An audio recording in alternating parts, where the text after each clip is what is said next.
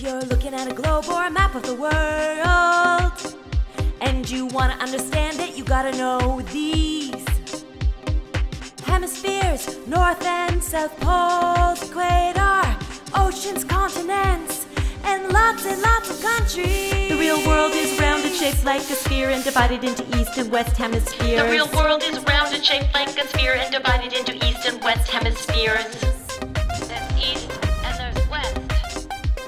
On the top and the bottom where it's always cold are 2 points we call the north and south On poles. the top and the bottom where it's always cold are 2 points we call the north and south poles. There's north and there's south. And in between the poles, yeah, right in the center, an imaginary line we call the equator. In between the poles, yeah, right in the center, an imaginary line we call the equator. If you're looking at a globe or a map of the world, and you want to understand it, you gotta know these. Hemispheres, north and south poles, equator, oceans, continents, and lots of countries.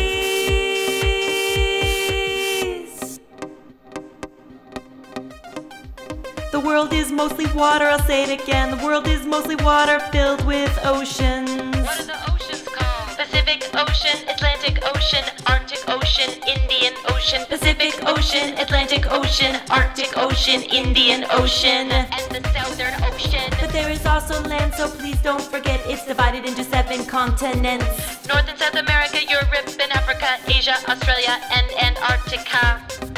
That's all the continents. In the continents, it's divided again into many different countries, also called nations. How many countries have you ever wondered? Count them all up, it's almost 200. Almost 200 countries. Sing it one more time. If you're looking at a globe or a map of the world,